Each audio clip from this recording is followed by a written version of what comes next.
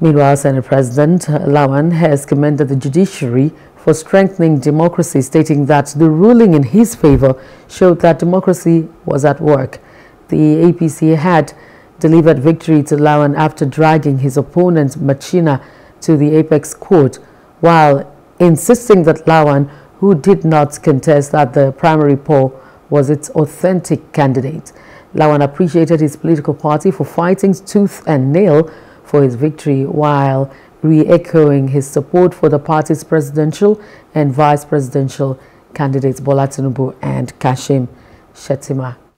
We start by thanking Almighty Allah for His blessings, and of course what has happened today in the Supreme Court, the judgment on Yobe North particularly.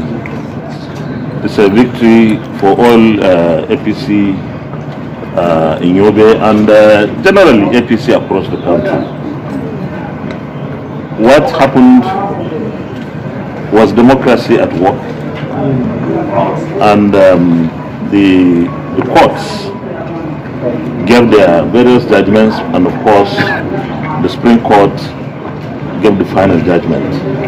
I want at this point to commend the Supreme Court and in fact the Judiciary generally for making this kind of judgment to strengthen our democracy, because it's not only for politicians to work and strengthen democracy, it's for all of us, and all the institutions have some roles to play. So I commend the Supreme Court and the Judiciary in general. Let me take this opportunity to thank the All Progressives Congress, the APC, our party, for taking this matter to court, to the Supreme Court. Actually, I didn't, as a person, as an individual, go to the Supreme Court to seek for a redress. But my party did, and my people, the people of Yobe North